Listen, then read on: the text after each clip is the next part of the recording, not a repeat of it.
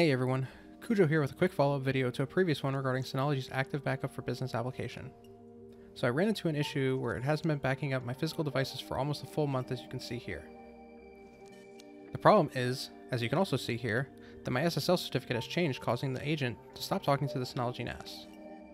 This is a huge problem because I'm using LetsEncrypt, which has a 90-day expiration time if I remember correctly, so it gets renewed rather frequently, meaning I would have to log into each device and manually trust the new certificate every time it got renewed, which can be a hassle and time-consuming.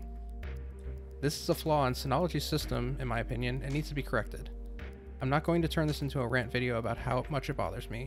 Instead, I'm going to show you a workaround that I've found that lets you address this without having to sacrifice anything. So the first thing you want to do is go ahead and log into your Synology NAS. From there, click on Control Panel. Then you want to go to Security. Then go to the Certificate tab. As you can see here, I have two SSL certificates listed here.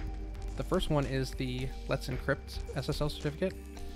The second one is a self-signed certificate from Synology, which has an expiration date of 2039, so I have quite a while before I have to worry about renewing this one.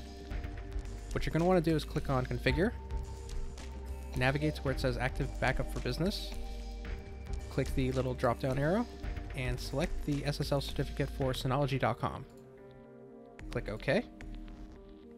And as you can see here, the Synology.com SSL certificate now has Active Backup for Business listed under the 4, and that's it.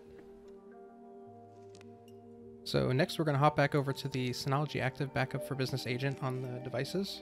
And now when we go to trust the certificate, we are trusting the self-signed certificate so that we have a much longer expiration time, so we don't have to worry about doing this every 3 months.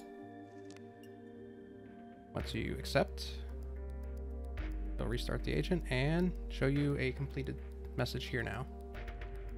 So hopefully this is a suitable workaround for you. Hopefully it doesn't cause any issues for any of the other applications. It shouldn't, since we only selected the Active Backup for Business agent. Ideally, what I would like to see is some sort of ability to add notifications for when a device misses X amount of days or backups scheduled.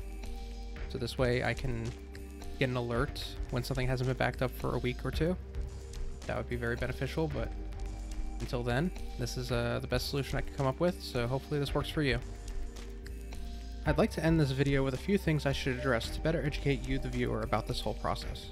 First, using a self-signed SSL certificate is perfectly okay in a home and small business environment where the information is only accessible internally. It's not less secure, so you're fine using it. In most cases, there's no real benefit to using LetsEncrypt or a paid SSL certificate for Active Backup for Business. And lastly, I'm fully aware that Synology has notification options for completed, failed, and ignored tasks, so I can get alerts for them. This is not the same thing though, and more alerts is not always better. In the first day of enabling just the failed and ignored notifications, I received 9 emails throughout the day that were for legitimate reasons like being offline or manually skipped. If I started getting this many emails a day, they just become noise that my brain learns to filter out.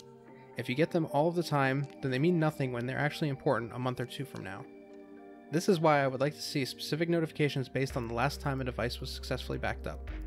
Those are my thoughts, so thanks for watching, peace out.